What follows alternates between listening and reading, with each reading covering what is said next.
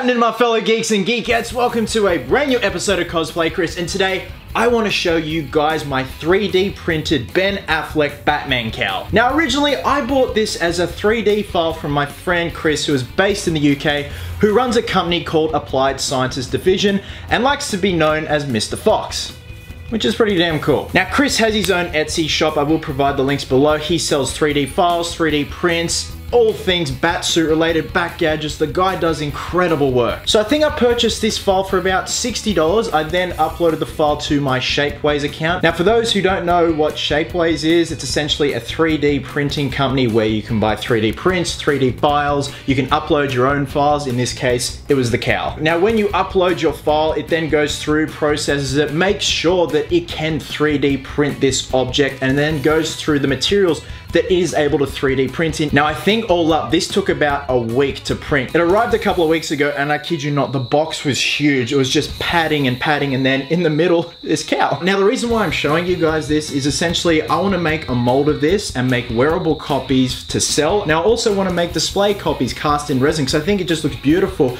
even as a solid piece. Now with the display copies, I was thinking of having a little mock-up of the cape hanging back over the sides with a nice stand with the Bat logo in Perspex. Now that is the original color on the inside. It is a white plastic. I did go over the entire piece with a clear resin called Bee Queen. You guys have seen me use Bee Queen before. And the reason why I use Bee Queen is to get rid of those print lines. As you can see, some areas there are drip marks from the Bee Queen. They have to be sanded off, and I also have to add the texture to this. Now, that may involve trying to artificially put the texture on the surface of this. Worst case scenario, I'd take a quick mold of this guy and then I will do a clay pour. Then that's gonna be a lot easier in terms of getting the detail and surface texture on him. This thing is solid too. Like, it's strong, flexible plastic, but if you dropped it, I don't think it would shatter.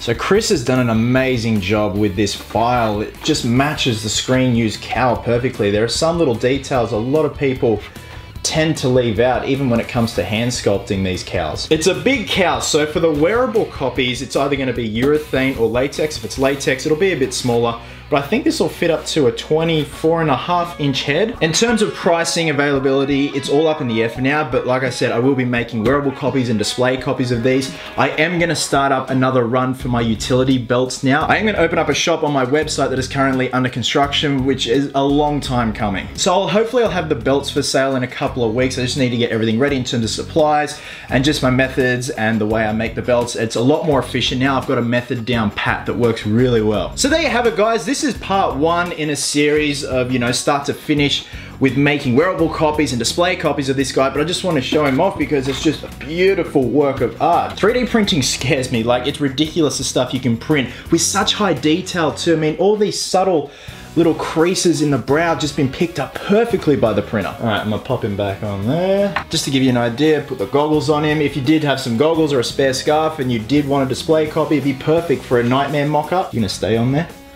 So thanks very much for watching, guys. After this, I'm about to film the intro to my latest custom collectible. That is the Jack-specific Master Chief from Halo. This one has been a long time coming, and I am very excited to get started. Hope you guys are well, hope you guys are happy, be merry, be silly, and until next time, geeks, please, always remember, cosplayers do it best.